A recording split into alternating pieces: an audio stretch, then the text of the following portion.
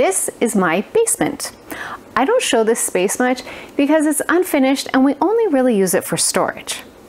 But this china cabinet is why I'm here right now. It has great storage potential, but man, is it outdated. This china cabinet does have sentimental value to me. My parents bought it the year I was born. It's not an heirloom, it's not vintage, it's just old. I'm Anna, and I'm giving this china cabinet an epic overhaul.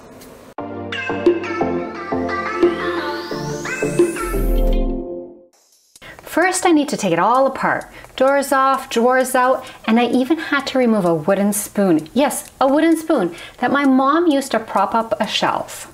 Sadly, that's not going back. I feel like this cabinet is a mashup of every style the company could come up with.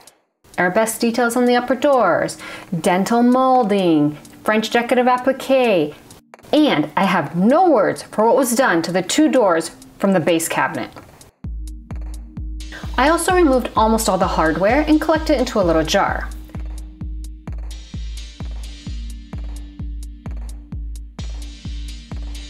Don't even think about that metal swirly thing staying.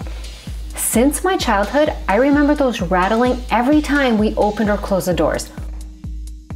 Bye-bye! The china cabinet's completely disassembled. Well, as much as I can disassemble it. I removed the drawers, taken off the doors, and removed all the hardware.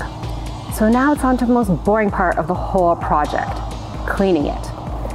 I grabbed me some TSP, which I'm going to mix into a spray bottle and spray everything, let it sit for about 5 minutes, then give it a good rinse and scrub and get rid of this boring part and do something more fun.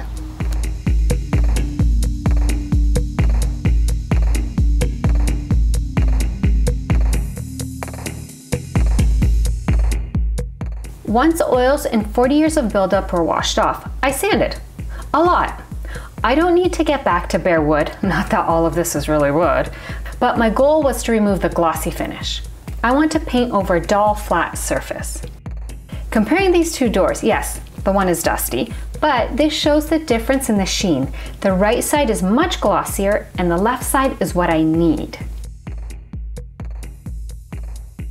The aesthetics of the cabinet aren't really that bad. I really like the drawers. I love how they're trimmed out. Those look really good. But there's two parts that are just a little too, I don't know if call it 70s. They're just too ugly. So I want to get rid of them. One of them is this molding detail right here, this trim piece. I don't like this. It's too country, so I don't love that. And then the cabinet doors, the base cabinet doors. I don't know, that trim that's on there.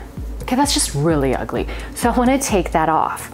Now, I am naive about how easy projects can be. So I just think I can probably chisel this off. And Ralph is convinced that there's no way I can do that without totally trashing the whole piece. But I'm willing to take the risk. And I was going to try it first off camera, but I thought, that's not real. So I'm going to do both this on camera, just try chiseling it off, and then the worst part, the moldings on the doors. Those seem like they're glued on with, I don't know, some toxic, horrible, super strong, industrial strength 1970s glue that is probably banned now. So those, I'm probably gonna shear off pieces of wood with that, but that's okay. I mean, there's always I can turn it into shelves. But right now, I have some tools, and I'm going to try to remove this. In the end, this piece is not going to be here. So let's have some fun.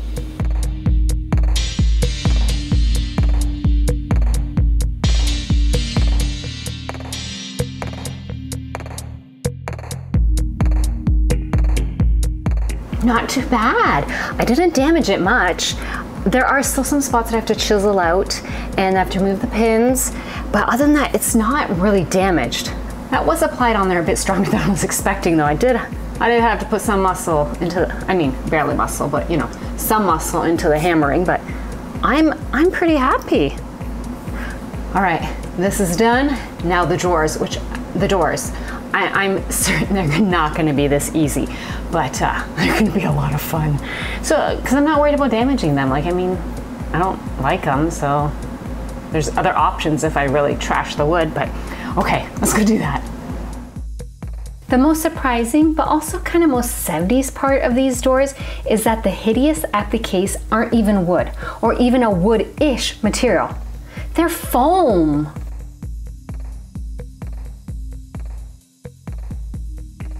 I am so pleased with myself right now. I did it.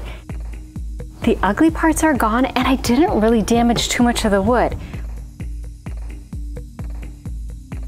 Whatever is damaged, I can fix that with just some wood filler, I think.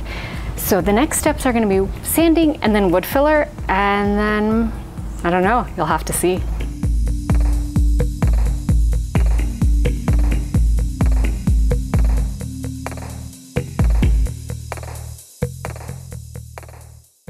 This here is my palette for the china cabinet. First thing, I'm going to paint both pieces with this fusion paint in the color ash. It's a really rich, deep dark gray. Just this, I think, will modernize the whole piece.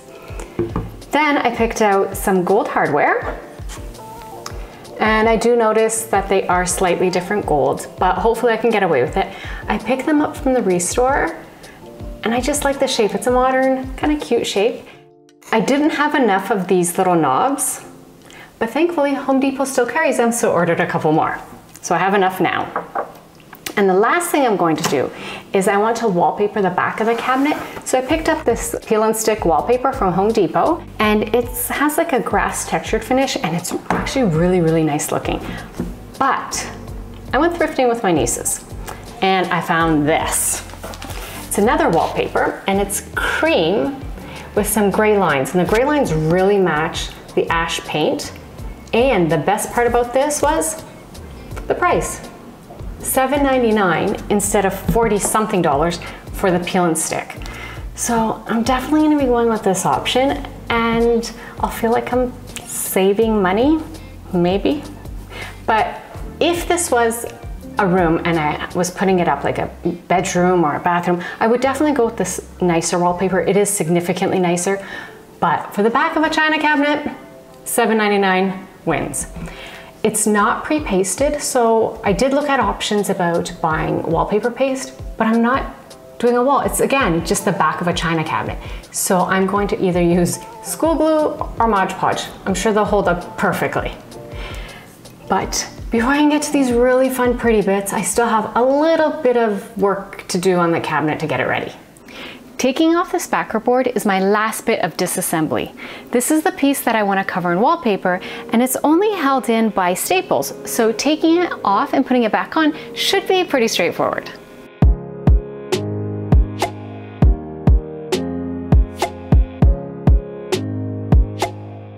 Before I move on, I gave every nook and cranny a final clean with warm water. Today, I start painting.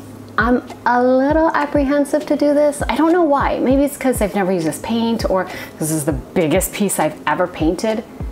And because I'm actually gonna keep it here, like it's actually gonna be something, it's going to be a piece of my house. So I just feel like it's just really big, and I don't know, I'm just a little apprehensive. But I think once I get started, I'll be fine. And I'll be able to see what I think about this fusion paint. A lot of people rave about it. It's self-leveling, so hopefully it hides my mistakes. But I do have a lot of painting, and I'm hoping today to get the first coat on everything. Now you can see I did tape up some parts, so not every square inch is going to be painted. I tried to pick and choose what's going to be painted and what's not. And I still have that wallpaper to use, that $7.99 cheapo wallpaper. So I want to use that in a few spots. So I'm not painting every little bit, but I do want to get at least the first coat done. And I'm painting indoors because this paint is low VOC and it's air conditioned in here, and it's not so humid and not so many bugs. So I'm going to try doing everything of the painting part inside. Whew, it's going to be fun, right? Right, let's get started.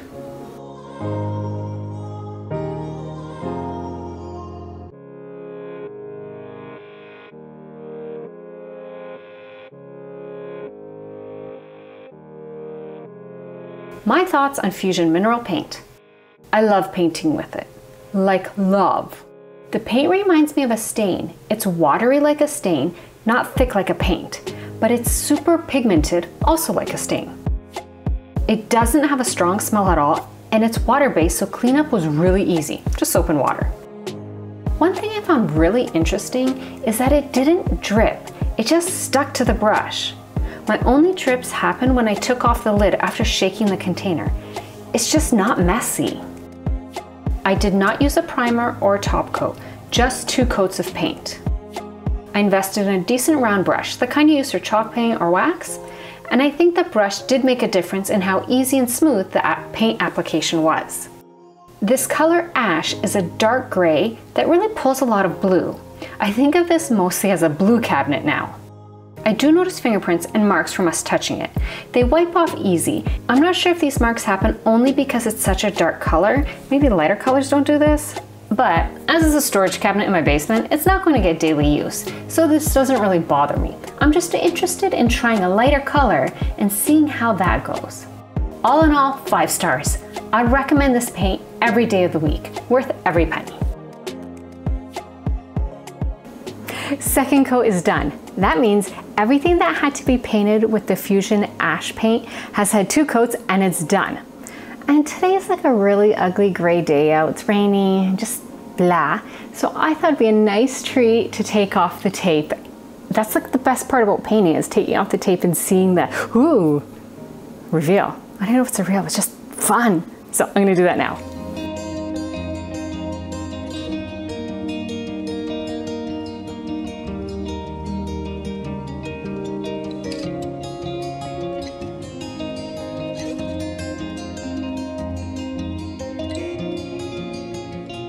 This is the base of the china cabinet, and you must have seen all these dings here along the edge. And you're probably wondering why I didn't just paint this gray. Well, there's 2 reasons. One, I wanted the base to have the same contrast that I left on the top of the cabinet, which had like little swooshes still brown. And also, and more practically, I wanted to leave this surface bare so I wouldn't scuff it whenever I put the top on or whenever we moved it. So I thought this finish, it's survived 43 years, so it could survive some more, and I'm just gonna touch up these dings. Now, I'm not a furniture restorer, so I don't really have like the exact answer how to do this, but I do have some brown paints, some paint brushes, and I'm gonna try covering it up. Okay, so I wasn't loving the progress with the paint, but while I was doing it, I remembered I have all these like wood scratch fix things. I have like a bin of it, and I completely forgot. This should work better, so let's give this a try.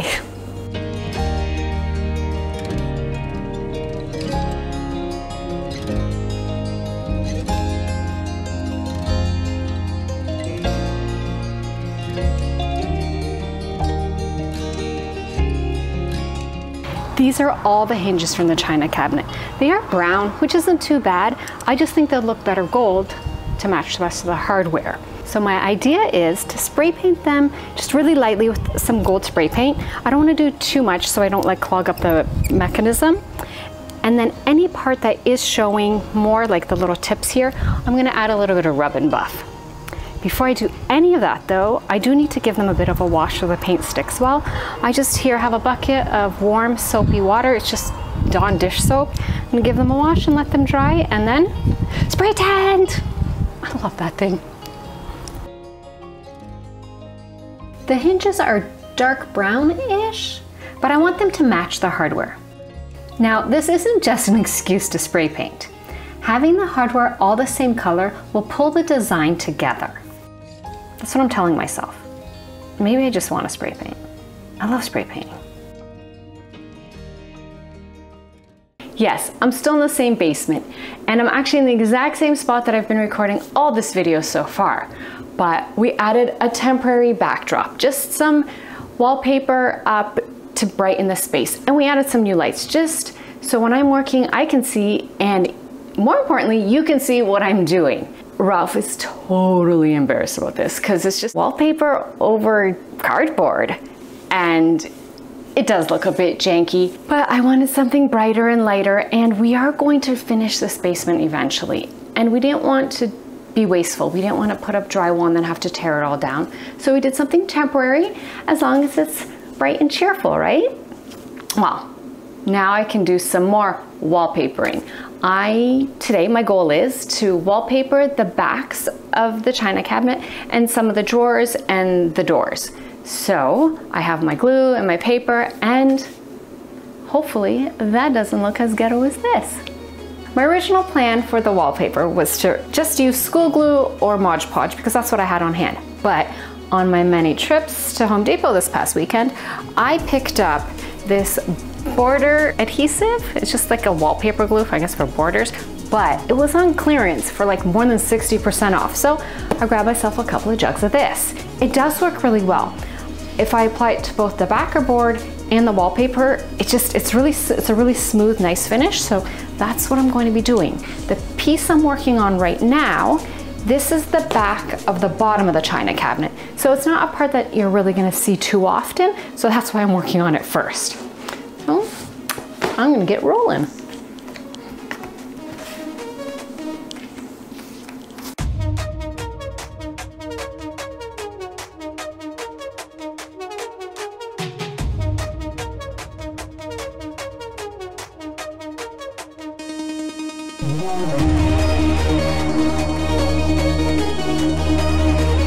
Hey, guess what? Everything's done. By everything, I mean like the painting and the wallpaper and all that's done.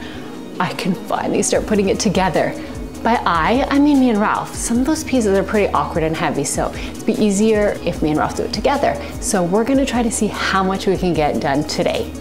Hopefully it's everything, because I'm really excited to see what it looks like. I've absolutely loved this project. It's been so fun.